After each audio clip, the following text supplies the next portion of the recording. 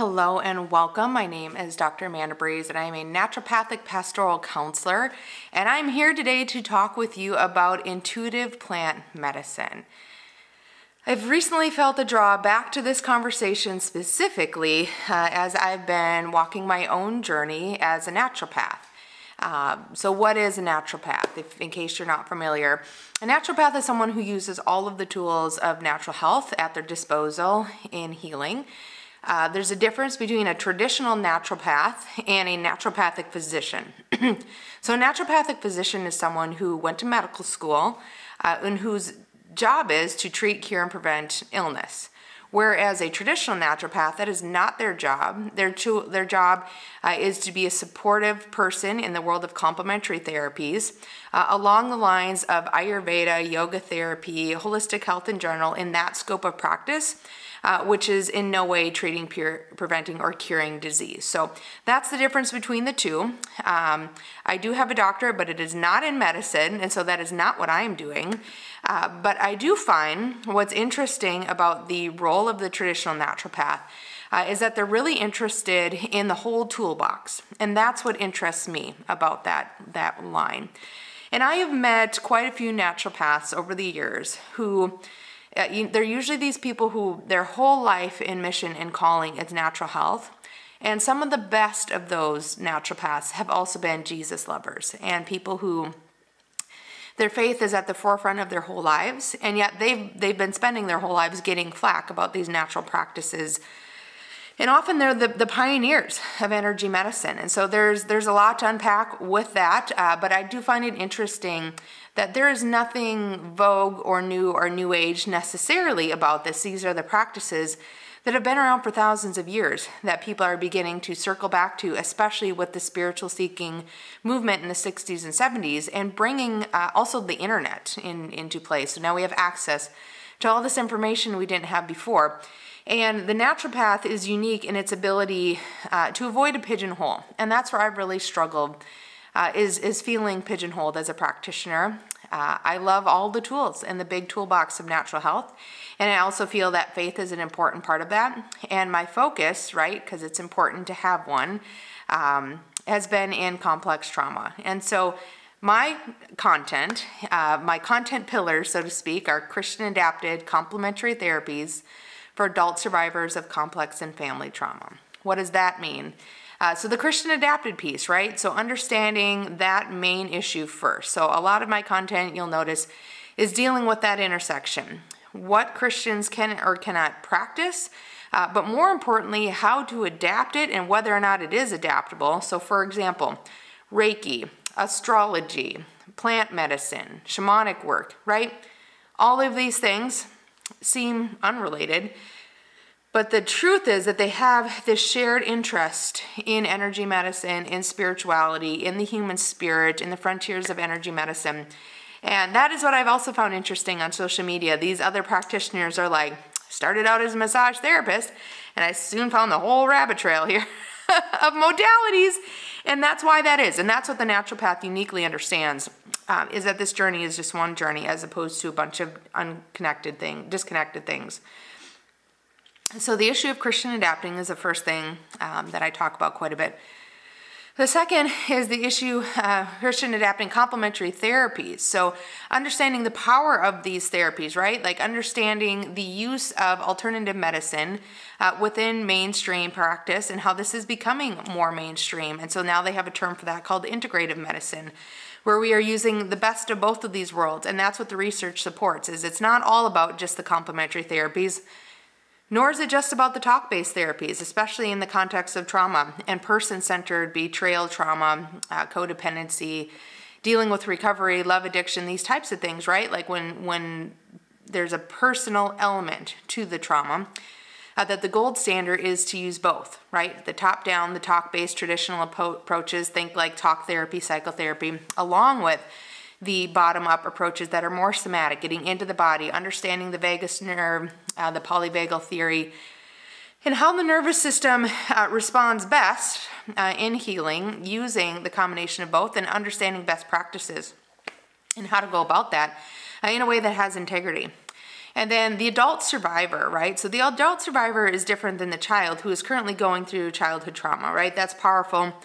Lots of great therapists are specialized in that. That is not what I'm specialized in. I'm specialized in the adult survivor who survived that and how that's showing up again and again in their adult romantic relationships, right? And so they went through this thing when they were younger. Maybe their parent was dealing with substance use issues or mental health issues or whatever the case is. Maybe they went through something outside of the family system, but they went through something developmentally where the nervous system never knew stability. Like in its, whatever happened in these initial attachment patterns is playing out in adult relationships. And it's not really sometimes until one gets to that point where it's like, oh yes, I'm interested in overcoming this cycle and being done with this cycle. Because it might look like divorce, multiple breakups, multiple relationships, struggling, right, with codependency, caretaking addicts. And we might look at this person and be like, wow, this is a really smart individual. Why are they struggling with this so much? And this is usually why. And the church is not always equipped to understand the complexities of some of this. And neither is the world equipped sometimes to understand the spiritual components. And faith is this really powerful fuel we can pour on the fire of recovery. And that's what organizations that use faith at the center of their recovery efforts, that's why they have statistically such better results, is because they're including faith. And practices like meditation are uniquely powerful in being able to overcome some of this that has happened in childhood trauma and getting some of these results in today's world, right? Like we're not just stewing in what happened, but we're trying to move forward without blame, without projection, without being a victim, and at the same time, using all of the tools in the tool belt. It's not always easy, right? Like you open an herbalism textbook and boom, there's a section on witchcraft and you're like, no, I'm a Christian. This is biblically prohibited. This is specifically biblically prohibited in the mandates of Deuteronomy, and therefore this is not okay for me, right? And so this might be part of your journey if you're watching this. It's trying to figure out where you fit, where you belong. Maybe you could use a hand trying to navigate some of this, navigate this world in understanding the complexities. So I would love to help you out with that. So I have a couple of offerings that I would love to share with you. The first is when it comes to the world of natural health, I love plant medicine. What is plant medicine? So it is more than just, think like ayahuasca ceremonies and peyote and all of these things that, have amazing properties and potential breakthroughs for people. I have not much to say about that. That's not what I'm referring to, but that's often what people think of when they think of plant medicine. I am referring to the apothecary of the Garden of Eden, of his eco-spirituality, and all of the transpersonal things within that Garden of Eden, so to speak, that is available to us today, that I believe God gave us as a common grace available to everyone. I believe that lavender oil is innately healing for all people, in most cases, not every case, but because of common grace, right? Like God just made things that are healing innately without them having to be Christian things. And so my content is definitely based on Christian faith and a Christian adaptation. But like many recovery organizations that want to be open to all people and want all people to feel welcome, I would like you to feel welcome wherever you're at in that path. So maybe you grew up in the faith and you walked away from it and you're like, nah, not so much my things. I have church hurts, and so I don't know quite what I think of you using the word God and Lord and all of these things so much, but I'm open because I'm coming back to my faith, right? Like maybe I've been in a New Age rabbit trail for a long time, and I'm recognizing that my faith is not always welcome here. And I'm interested in getting back to the roots of that in a way that allows me to embrace my spirituality, my Christian spirituality. So that's really what the hope is here, is that we can find that intersectionality where we can have spiritual practices like homeopathics, like herbalism, using all of these things that are considered alternative medicine, while still being in integrity with faith and figuring out what that looks like. And that's where biblical naturopathy comes in. Biblical naturopathy says, yes, all of these practices are amazing. Not all of them are appropriate for Christians, or some of them need adaptation. What does that look like? And then also understanding that there's an element of we can use the tools, but ultimately Jesus is the healer. So what does that look like, right? Like sometimes Jesus says, get your toxins out of your water. I can, supernaturally heal you of this disease, or I can, teach you the root of what's going on to help yourself so that cycle stops persisting. And I feel like that's the dance we dance as Christians, is figuring out when God is trying to show us breakthrough and show us a new way of doing things versus when God is just going to step in supernaturally, as is the case in the charismatic and Pentecostal movements, which I am a part of. And I believe that God can work with both, and I believe that God does. So for example, I went in a few months ago and had some people pray for me at church, and I had great breakthrough, and it wasn't instantaneous healing, but what I found was some breakthrough in my supplement routine that has really started to impact my symptoms. And I believe it is directly correlated to prayer and being prayed over and the laying on of hands that happened in church. I don't think these things are disconnected. I think this is absolutely connected. And so that's where, as Christian spiritualists, we're finding that sweet spot. And we're in biblical naturopathy.